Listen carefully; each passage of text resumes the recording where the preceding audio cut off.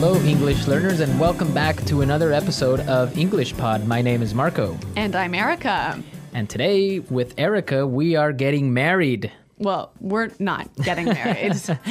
We're not, but our actors in the podcast are. That's right. So we've got a lesson today about weddings. And you know what? A lot of the language in this lesson is about weddings and marriages. And maybe you don't need to use this language every day, but learning this vocabulary will definitely help you understand or learn a lot more about Anglo culture. Okay, great point, Marco. I think now we can look at our vocabulary preview. Vocabulary preview. So 2 simple words in this vocabulary preview. The first one is groom. Groom. Groom. Groom. So who is the groom? Is the man that's getting married. Okay, and our second word is Bride. bride. Bride. And obviously the bride is The woman getting married. perfect. Now we have our bride and our groom, so it's time to listen to our dialogue the first time.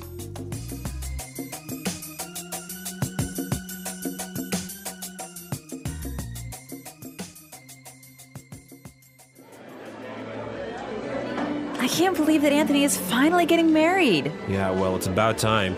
He's been living with his parents for 40 years. Don't be mean. Look, here come the bridesmaids. Oh, their dresses look beautiful. Who are those kids walking down the aisle? That's the flower girl and the ring bearer. I'm pretty sure that they're the groom's niece and nephew. Oh, they look so cute. I just hope the priest makes it quick. I'm starving. I hope the food's good at the reception. That's all you ever think about, food. Oh, I think the bride's coming now. Oh, she looks gorgeous. Wait, what's she doing? Where is she going? Oh, great. Does this mean that the reception is canceled? Oh, Marco, that's so sad. Yeah, I know. The reception is canceled. Marco, they're What? not getting married. Oh, well, I mean, the best part is when you go and eat and drink at the reception. Okay. Well, there's some great language in this dialogue. And now let's look at our language takeaway. Language takeaway. Great. Our first word on the language takeaway today is it's about time. It's about time. It's about time. It's about time. So now we are going to listen to some examples on how we use this great phrase. Example 1. Dinner's ready. It's about time. I'm starving. Example 2. Guess what? I finally got a job. It's about time. You've been unemployed for 2 years. Example 3. We're almost there. Just a couple more minutes. It's about time. We've been driving for 12 hours. So this phrase means finally. Finally, at last. We've been waiting a long time for this. Exactly. Okay, so it's about time. Great. Let's take a look at our second word now. Aisle. Aisle. A-I-S-L-E. Aisle. Aisle. It's a tricky word. It sounds like the contraction of I will. Yeah, but it's spelled so strangely. Right. We don't pronounce the S. The S is silent. That's true. Aisle. So what is an aisle? In a big room where you have a lot of chairs, that space in the middle that allows people to walk through, that's the aisle. So the aisle is the part where you walk Yes. in a big room In a big room. with many chairs. With many chairs. Okay. So in the church, The bride and groom.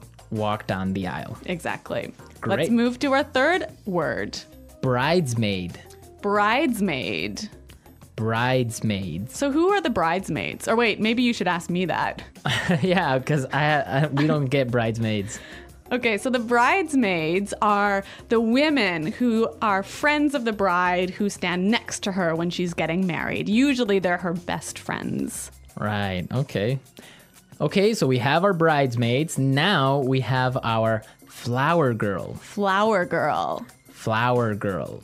Again, I'll explain this one. Please. The flower girl is that cute little girl who walks down the aisle and who throws flowers. That's the flower girl. And with the flower girl, we have our ring bearer. Ring bearer. Ring bearer.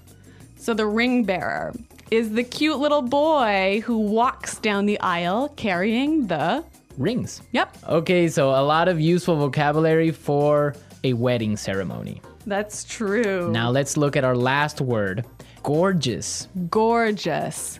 Gorgeous. Gorgeous means beautiful. Very beautiful. Yeah. Beautiful you can only use with a woman.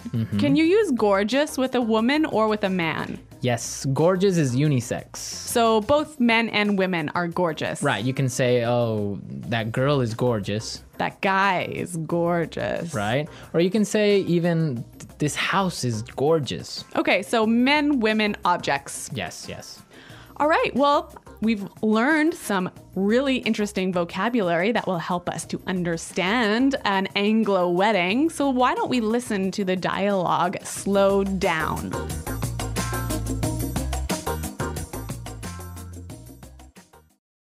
I can't believe that Anthony is finally getting married. Yeah, well, it's about time. He's been living with his parents for 40 years. Don't be mean. Look, here come the bridesmaids. Their dresses look beautiful. Who are those kids walking down the aisle? That's the flower girl and the ring bearer. I'm pretty sure they're the groom's niece and nephew. Oh, they look so cute. I just hope the priest makes it quick. I'm starving. I hope the food's good at the reception. That's all you ever think about. Food. Oh, I think the bride's coming now. She looks gorgeous. Wait, what's she doing? Where's she going? Oh, great. Does this mean that the reception is canceled? Now in this dialogue, we have a word that many students often make mistakes on. So this is a word that causes a lot of problems. Yes, the word marry. Marry. Marry, right? So we are going to listen now to some common mistakes on how English learners use this word. Right, so these are wrong examples. Example 1. Honey, let's marry. Example 2. We married 4 years ago. Example 3. When I marry, I want a huge wedding. These are great examples of mistakes students make with the word marry. They're missing a word. Let's listen to these right examples to see what word is missing. Example 1. Honey, let's get married. Example 2. We got married 4 years ago. Example 3. When I get married, I want a huge wedding. Great. So we can see that when we use the word marry, we say to get married. Exactly right. Get married. To get married, right? Okay, don't forget that. Yes. Get married. I will get married. We got married. Right. So now you know exactly how to use this word. We are ready to listen to our dialogue again for a third time. And this time it's going to be at a normal speed. I can't believe that Anthony is finally getting married. Yeah, well, it's about time. He's been living with his parents for 40 years. Don't be mean. Look, here come the bridesmaids. Oh, their dresses look beautiful. Who are those kids walking down the aisle? That's the flower girl and the ring bearer. I'm pretty sure that they're the groom's niece and nephew. Oh, they look so cute. I just hope the priest makes it quick. I'm starving. I hope the food's good at the reception. That's all you ever think about. Food. Oh, I think the bride's coming now. Oh, she looks gorgeous. Wait, what's she doing? Where is she going? So great. Does this mean that the reception is canceled? Okay, well, I'm going to be honest with you. I don't know too much about marriages because, first of all, I'm not married and I've never really been to many marriages. So, Erica, some questions for you. Okay. What are these bridesmaids do? I mean, what are they about? What do the bridesmaids do? Yeah, what are they doing there? Well, like I said earlier, the bridesmaids are the friends of the bride. But the most important people, besides the bride and groom, are the best man and the maid of honor. Okay, and what do they do there in the ceremony? Well, what they do is they sign the marriage license. Okay, so they're like witnesses. Exactly. Okay, so, but wait a minute. They sign the marriage license there in the church? Yeah, of course. Right inside the church, you sign the marriage license. Wow, that's strange because from what I know, in other countries, usually you will sign the marriage license before the ceremony. So you get married twice. Yeah, you have like the civil marriage and then you have like the church wedding or whatever. That's so complicated. Well, yeah, I mean, the church wedding is just a ceremony. It's not really anything official. Oh, in Canada, it's the official part as well. I guess maybe you're just more efficient. Maybe. Well, this is a really fascinating, a really interesting subject, isn't it? Yeah, because there's so many countries that have different marriage ceremonies. I know that marriages in India last around 7 days. Yeah. I want to know more about how our users get married in their country. Yeah, so please go to our website at englishpod.com and tell us how you get married in your countries. Yeah, I can't wait to hear your stories. Yeah, it should be interesting, right? Okay, well, everyone, thanks for listening. And until next time, goodbye. Bye.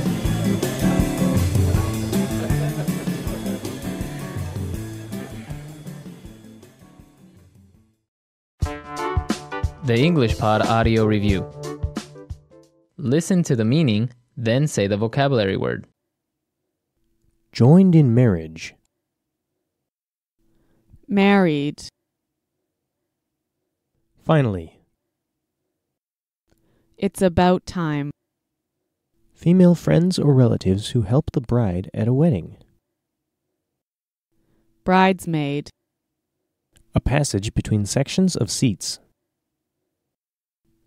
Aisle. A girl at a wedding that throws flower petals down the aisle. Flower girl. A boy at a wedding who holds the wedding rings. Ring bearer. Party held to celebrate something or to welcome people. Reception. A man who is about to be married. Groom. Female who is about to get married. Bride. Very beautiful or attractive. Gorgeous. Let's try that faster. A girl at a wedding that throws flower petals down the aisle. Flower girl. Female who is about to get married. Bride. Joined in marriage. Married. A man who is about to be married. Groom. Joined in marriage. Married. Very beautiful or attractive. Gorgeous. Female who is about to get married. Bride. Party held to celebrate something or to welcome people. Reception. A girl at a wedding that throws flower petals down the aisle. Flower girl. Finally. It's about time. A passage between sections of seats. Aisle. Finally. It's about time. A passage between sections of seats. Aisle. A man who is about to be married. Groom. Joined in marriage. Married. A passage between sections of seats. Aisle. Female friends or relatives who help the bride at a wedding. Bridesmaid. A boy at a wedding who holds the wedding rings. Ring bearer. Very beautiful or attractive. Gorgeous. Female friends or relatives who help the bride at a wedding. Bridesmaid. Now say the word and hear it in a sentence. Married. When did you get married? Aisle. Please do not put your luggage in the aisle. Bridesmaid. I'm going to be a bridesmaid in my friend's wedding. Reception. Your wedding reception was beautiful. Gorgeous. It's a gorgeous day today, isn't it? Aisle. Please do not put your luggage in the aisle. Gorgeous. It's a gorgeous day today, isn't it?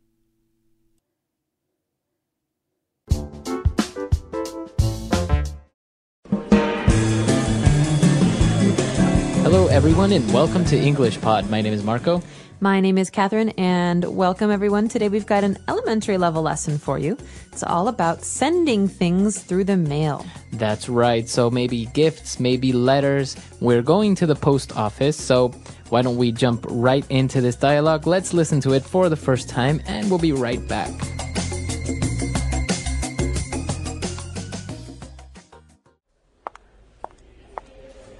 Hi, I would like to send this package to China and these postcards as well. Very well. You will need some stamps for the postcards, and I need to weigh that package too.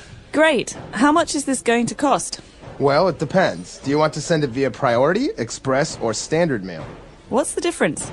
Well, Standard Mail can take up to 15 working days. Priority is a bit faster and will arrive in about 5 to 8 working days. Express is the fastest, but it's also the most expensive. It only takes 3 days, and you can track your package online. I see. Well, there's no rush. Please send it via Priority Mail. Please be extra careful. The contents of the package are fragile. All right, so pretty simple dialogue. We want to send a package through the mail. So why don't we take a look at some of those mail-related terms in Language Takeaway. Language takeaway. All right, so the first item we're going to talk about in today's language takeaway is something you can send. It's called a postcard. A postcard. Okay, so very popular among people who are traveling and they want to send a postcard back home. That's right. So a postcard is something that you usually buy at a tourist destination like Walt Disney World, for example, and it has a picture on the front and some words on the back. So you can write a letter on the back of this picture. So it's very simple. It's not really a letter. You don't put it in an envelope. You just write whatever you want on the back of the postcard, but you do have to put a stamp on it in order to send it. That's right. So stamp is our next word. A stamp comes in different price ranges. That means that some stamps are more expensive than other stamps. This is like money for the mail. So you have to buy the stamps, and in order to prove that you have paid for the letter that you want to send, you must place the stamps on the letter, on the envelope, or on the postcard, right? So depending on the size and weight, it costs more. That's right. And usually you lick a stamp to place it on the card so it doesn't fall off. True. That's right. You got to lick it. All right. So as we talked about, a package can be a letter, a postcard. You place stamps on it, and we need to weigh the package to know how much money we have to pay. That's right. So sometimes a package is very heavy if it's filled with books, for example. Sometimes it's very light if it's filled with clothes or feathers.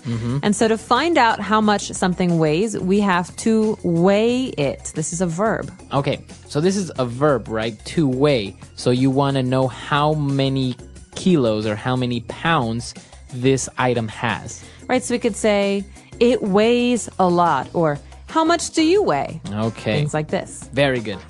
All right, moving on. We have the different types of mailing speeds, I guess, right? So we saw 3. Via priority mail, express mail, or standard mail. So let's go in parts. Let's go with the first one. Via priority mail. Priority is fast. It means priority is something that's important. So I have many priorities at work. This means they're important. Very important. So this letter has a certain importance. It's a little bit more important than, for example, the other letters. That's right. But express is the most important, the fastest. So something that's express is fast. Like an expressway is the fast highway. Express mail. Okay, so express mail is the fastest. And now the normal, cheapest mail is standard mail. Standard. So the word standard usually means the average or the normal mail. And in this case, it usually takes the longest. Okay, so obviously standard mail is the cheapest. Express mail is the most expensive because it's the fastest. That's right. So we've got all of those speeds now. Let's listen again to today's dialogue and try and listen for the words we just talked about. And we'll be back in a moment to talk about some important phrases. Hi, I would like to send this package to China and these postcards as well. Very well. You will need some stamps for the postcards, and I need to weigh that package too. Great. How much is this going to cost? Well, it depends. Do you want to send it via priority, express, or standard mail? What's the difference? Well, standard mail can take up to 15 working days. Priority is a bit faster and will arrive in about 5 to 8 working days. Express is the fastest, but it's also the most expensive. It only takes 3 days, and you can track your package online. I see. Well, there's no rush. Please send it via priority mail. Please be extra careful. The contents of the package are fragile. All right, we're back. So now let's take a look at 3 key phrases on Fluency Builder. Fluency Builder. All right. So the first phrase today is one that I like to use a lot. We say, it depends. Okay. How much is this going to cost? Well, it depends. Okay, so the phrase could be, it depends. So it depends. When do you usually use this? Okay, if you ask me a question, I can have one answer, but maybe there's another possible answer. For example, what are you going to wear tomorrow, Marco? It depends if it rains or not. Okay, it depends. If it rains, I will wear a raincoat. If it's sunny, I will wear a normal coat. So it depends means there is a situation or a circumstance that might change. And if it does, my answer will change. Right. So it is a conditional, it depends. For example, I can ask you, what are you going to eat tonight? It depends. If I exercise, I'm going to have a hamburger. And if I don't exercise, I'll have a salad. Nice. Okay. So it depends. Now we have another phrase when they were talking about how long it's going to take to mail something. He said standard mail can take up to 15 working days. So we have this little phrase there, up to.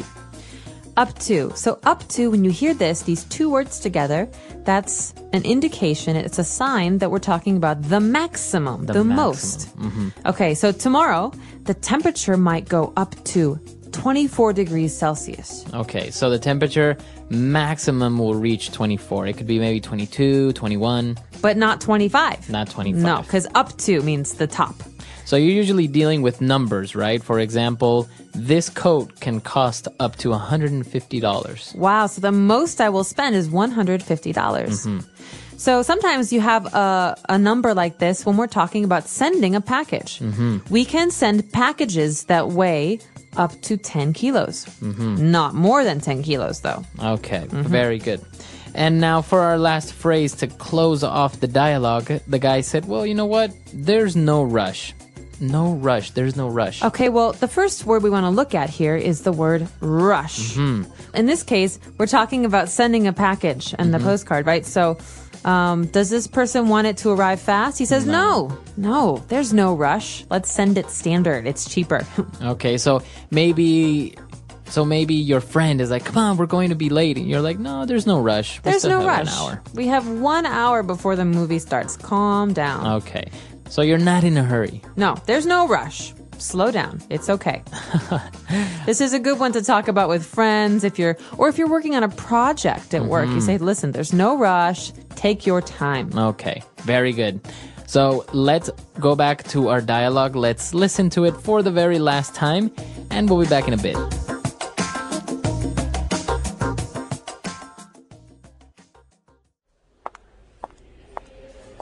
Hi, I would like to send this package to China and these postcards as well. Very well. You will need some stamps for the postcards, and I need to weigh that package too. Great. How much is this going to cost? Well, it depends. Do you want to send it via Priority, Express, or Standard Mail?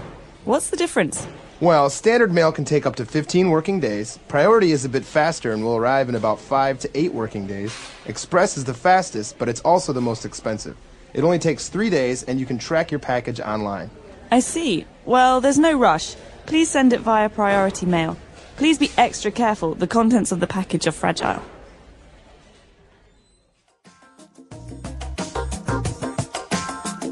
All right, we're back. So now, Catherine, do you usually send postcards when you are abroad, when you travel? Yes, I love postcards. And actually, I have some friends who have an amazing postcard collection. Oh, really? But it's not normal postcards. No, what type They of... find the most ugly postcards and they Wow. buy them. Wow. And they write silly notes and they send them to themselves. Oh, really? Mm-hmm. I have the tradition of always sending my parents and my grandparents a postcard when I'm abroad. That's so sweet. Yeah. So they always. have a collection of all of the places you've been. Yeah. So all the time, wherever I am, the first thing that I try to do if I'm in a cool place, I send them a postcard. And sometimes if I'm in a country in various cities and there's some nice things in, for example, 2 or 3 cities, I'll send them 3 postcards. That's awesome. So do they have a book at home with all of these postcards? Yeah, they do. So I just send them a little thing, how I'm doing and how great it is and wish you could be here, little notes. And then they have all the collection. It's really cool because that way I've actually kept track a little bit of what year and what date I was in certain places. Oh, wow. Well, it's also nice because postcards, you don't need to write a very long note. There's no space. You just write a short note. You say, hi, how's the weather? Miss you. Wish you were here. Right. Okay, so that's all the time we have for today, but let us know if you've had any inconveniences at the post office. I actually had one once. I couldn't send batteries through the mail because Really? they have acid, apparently. Oh, yeah. So it's very difficult to send Alkaline. it. So maybe you've had a situation like this before. Let us know. EnglishPod.com. We'll see you guys there. Bye, everyone. Bye.